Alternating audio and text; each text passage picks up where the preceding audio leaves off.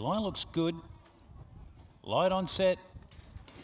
Gates open away. Fisher stood there, missed it clearly. Rojo Boom was slow to muster there, straight out the back. Belsuano begins well with Zuda Z in the early part.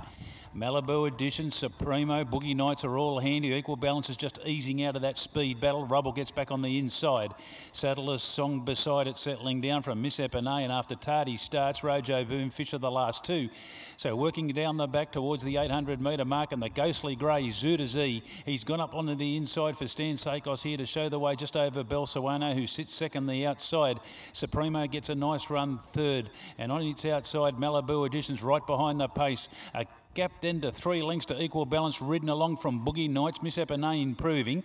Saddler's Song behind those from Rubble, Wellback, Fisher, Rojo Boom. So approaching the 4, and isn't it a sight, folks? Zuda Z out in front, coming around the turn at the 3, and Sakos goes for home, and he put a length on Belsuano, who looks under pressure but comes back. Over on the inside, Supremo. Malibu Edition, Equal Balance, try to run on. A gap, Boogie Nights, Saddler's Song, Miss Epinay. It's Zuda Z at the 150, the leader. Belsuano trying ever so hard, but Zuda Z, it's been a great display in front by Sakos and Zuda Z. That's 2 for Tayan Holder, and Zuda Z wins it a length on the line to Belsuano. Third, Equal Balance, and then Malibu Edition. A gap in the field to Supremo, Boogie Nights, Miss Epinay, Fisher, Saddler's Song, Rubble well back in the field, and Rojo Boom the last one home. Well, Zuda Z. It looks like the Lone Ranger coming down the straight, and he is dead set, gone on to score in great style over Belsuano, who just couldn't get there. Tried ever so hard, and Equal Balance eased back out of the speed, came on strong late, will go down by about 2 lengths in the end. But Zuda Z, he can certainly bring it on his day. He won on Cup Day here a couple of years ago at big odds.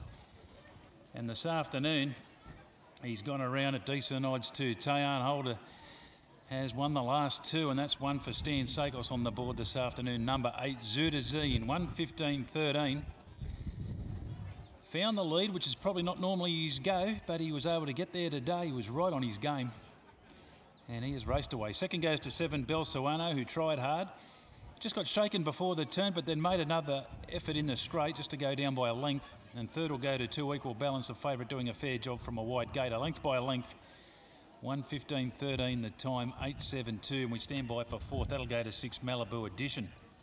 8, Zuda Z. It's a 10-year-old grey gelding, top echelon. Jawara Elsie for CER Searle, trained by Tayan Holder, and Stan Sakos in the winning circle this afternoon. Stan the man, good to have him here in the top end.